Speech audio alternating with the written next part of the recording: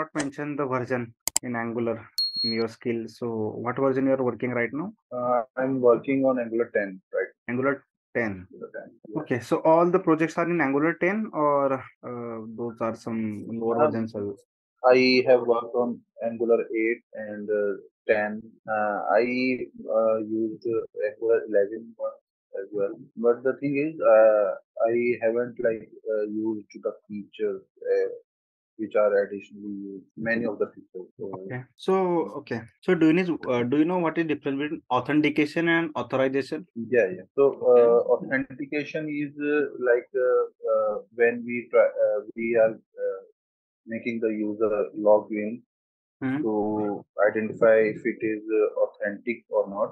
If the person is a real person, a real user of our website or not. And authorization is when the user is going to a URL or trying to see some data from the source of our website. And is he allowed to do that?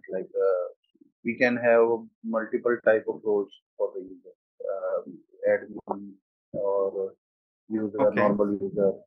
So okay, so if you want to implement the authorization in our Angular, so how can we do that? Authorization, right? Means someone should not have access for some route. So how you do that? So for route, we can write guards in our routing file, and for the resource, we can send the token to the backend, and the server would decide if it is authorized.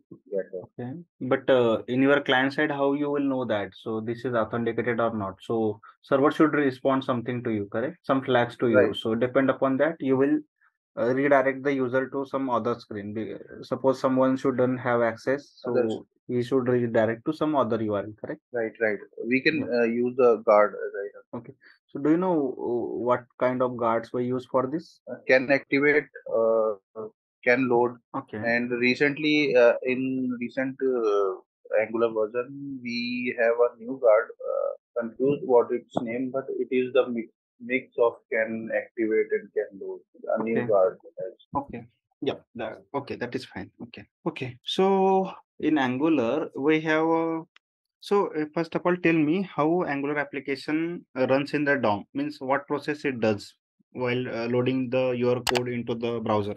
So first of all, the index.html file is loaded, and Angular by default bootstrap all the application, and it loads all the necessary modules and all the eagerly loaded modules from our app, and then paints the DOM. Okay. So the index.html file calls the main file, and the PS, then it calls our root component, which is usually app.component, and then if we have other routes and definition that goes. Yeah, so those are the part of your modules, ng module, correct? Okay, so if I don't want to load the Angular app component, instead of that, I want to load some other component. So how can I do that? We have defined the selector of we use selector of our app component in our index file, in the main file or in index file. Yeah, somewhere in there. So we can change the selector, and we can go to other module as well. So it would not load our app component and app module, and it would load other modules if we define that. Okay.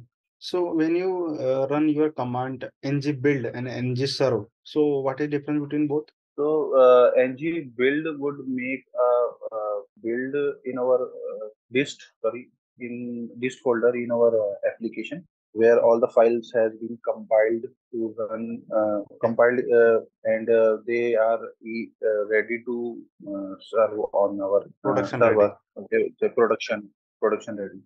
Yeah. So the browser would be able to. Okay. So how the ng build works? Means when you write ng build, from here it knows that I need to create a disk now and I want to create this bundle file. So do you know from here it fix all those things? Like we have a compiler in Angular. Yeah, but Right now it's see, Ivy. Yes, sir. yeah. So yeah, I will tell you.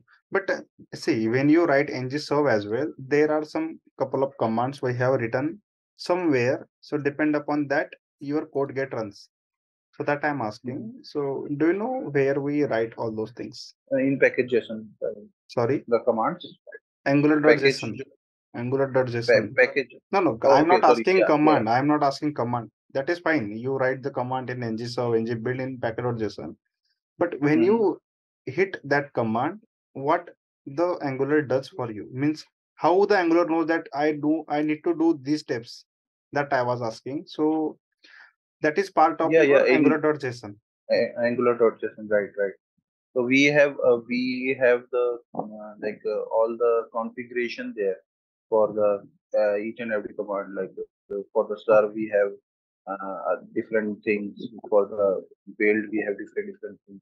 So we can define our own options and we can say architecture of our command. Okay, yep. So that is fine.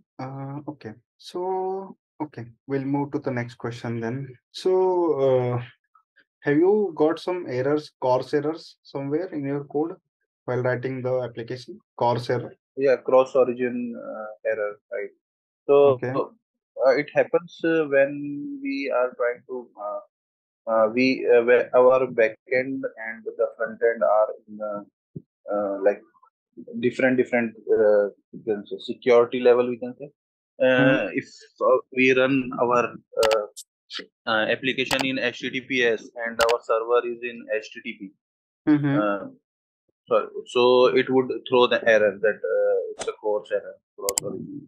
So when we are trying to connect HTTP or to HTTPS, like one Mm-hmm. of our front end or back end is in HTTP and the other one is on HTTPS, then the server will throw an error, mostly because of this. Okay. And So you got errors because of your HTTP or HTTPS or something else? yeah, No, I'm asking. yeah, yes, we get error because of that. So see, it is not depend upon your protocol. It is because you are getting that error because you have different domains. Your server is on some other place. Okay, so your server name is suppose google.com. Okay, and you are trying to access the data from localhost. So your domain is now localhost, but you are accessing google.com. So this is mismatch. So depend upon that your Chrome browser gives you the course error because it was not allowed to do those things. So it is not related to your HTTP, HTTPS. It is related to your domain,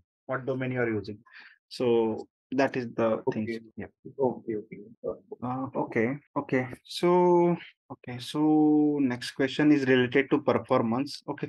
So if I want to improve the performance of your Angular application, so what are the steps we have to follow? For our performance in our production or the normal local. Anywhere. We can like for the performance, we try to like use the lazy loading. One of the thing is lazy loading. Hmm. All right, and tree shaking is there in the production. What is So, T checking? tree shaking is basically when we build the application, build our application, it removes Hmm. all unnecessary packages and commands and all the other things which are not required in our. So just like a tree which have some leaves, sukhi hui leaves. Okay. So when we shake the tree, all the unnecessary branches and Mm-hmm. um, leaves will fall off the tree. Okay. So only the that is the. Okay. So, have you heard about smart component and dumb components? No. I might have an idea, but I am not used to get the exact name of the particular thing. Yeah. So Read about it. the smart component. Yeah. Yep. Both. Okay. Okay. So now again, I'm not asking the common question like how we can pass data from component to service to component, and then rendering into the DOM. So how can we bind the data then again to with the pipes, then async pipes, all those things. Okay, so this you should prepare, correct? Mhm. And apart from that, lifecycle hooks also you should Yeah, prepare. yeah, Yeah, okay. So yeah. one last question. What is change detection? What it does exactly? It is a mechanism which is Angular's own mechanism Mm-hmm. to detect the look. What happens is when we declare a variable in our component Mm-hmm. ES file and bind it to the HTML. So we have a reference to how do we know that if we change the component from one to two or anywhere, anything. So Angular has its own functionality to mm, check if the variable has been changed or not, so that it can render the changed version of the variable to the HTML. So Angular creates its own particular class for each and every component, and it uses the reference of those variables in that. So whenever we make a change in our variable, Mm-hmm.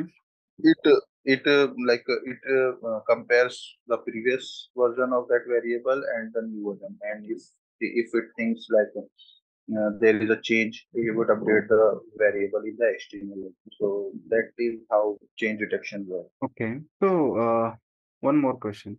So, have you heard about on push or something? Means while using the chain detection. Yeah, I heard about Okay.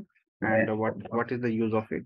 The thing is, we have uh, two life cycle hooks related to the thing. The one is ng2 check and one Hmm. is ng on push. Mm-hmm. So ng2 check usually checks every time when we change something in our component. So uh, it returns a simple change method where we can check if the component has been changed or not, something like that. And write our own logic there. And ng do check is again a life cycle, and I think I haven't used that, but I'm sure that that is related to the change detection, obviously. So Okay. yeah, I haven't used that blue check till now. I have used the on sorry. I'm Yep. confused That about is, it. yeah, yeah, that is fine. You can read about those, how to use and No, also. sorry. Must have confused in the name of those things. So I have No, used NG. when to use. I meant to say when to Yeah, use yeah. Sorry. those things. I mean. Do check and On on push push. and do. On push and default, not the do check. It is default. Okay. I think we have covered the related to the. Actually, I wanted to ask the question related to the framework, Angular framework, not the related to the service and all those things. So that is why I asked you most of the question related to the Angular.json. They're related to Mm. the your how to build application, how it look like in the DOM. So that for this reason, I asked you for the first question, what is DOM? So you can relate now how the Angular application loaded to the DOM. So that is why. Okay. So you have any question for me now? Like how do I prepare those kind of? So I think you should have to prepare more in JavaScript rather than Angular. Okay, because the JavaScript is the core thing for a front-end developer. So that is Right, expected right, from everyone as a UI developer. So if you are good in JavaScript, then you can write the TypeScript easily. right. So those things you have to make sure to work on because those will be needing for you. So Uh, how do just I can read about all the things, but how do I got to the point where you ask me the interrelated questions like mhm, what is how spread better use, then mm, the deep copy, shallow copy, and all that. So mm. is there any material or something like that so that I can?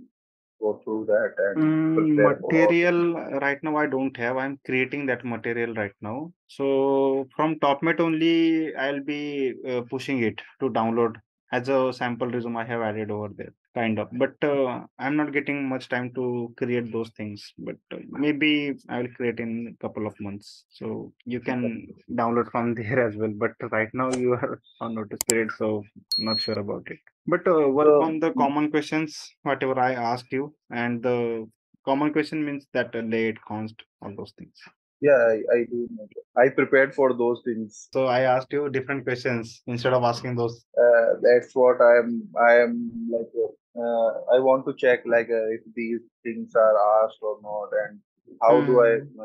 go pop up with the things like when a person asks me a different question rather than the one I have prepared. So how See, do I everyone will have the different question set, correct? So exactly? yeah, so So you cannot say that the this should be the question no, set no. and like that. या मतलब मेरा मतलब यही था कि अगर कोई मुझसे इस टाइप के क्वेश्चन पूछे जो मैंने प्रिपेयर ही नहीं करे तो हाउ हाँ, हाउ आई वुड परफॉर्म नहीं नहीं नहीं, आप दिस सीधा बोल दो सिचुएशन। ना, मुझे नहीं पता। हाँ, मतलब जो पता नहीं है ना, देखो, गलत आंसर देने से अच्छा ना देना अच्छा है ना।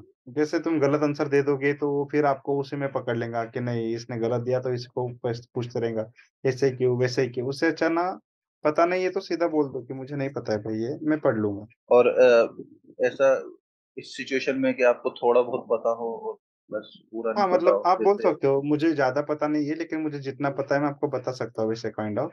तो वैसे जितना पता है उतना बता दो, और उसको अभी समझने लेने दो जितना आपको उसको क्या लग रहा है।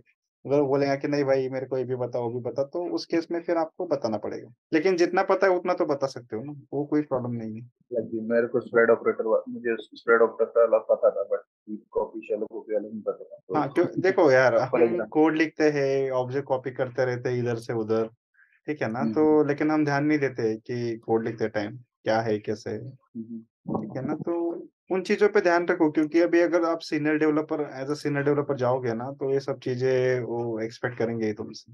यस सो वो तुम थोड़ा-थोड़ा ध्यान रखना स्टार्ट करो अभी, तो तुमको ईज़ी रहेगा आगे जाके। Okay okay. Thank you so much for this interview and all the things yes, no problem. आप मुझे ना इस पे पिंग कर सकते हो, इंस्टाग्राम पे कभी भी।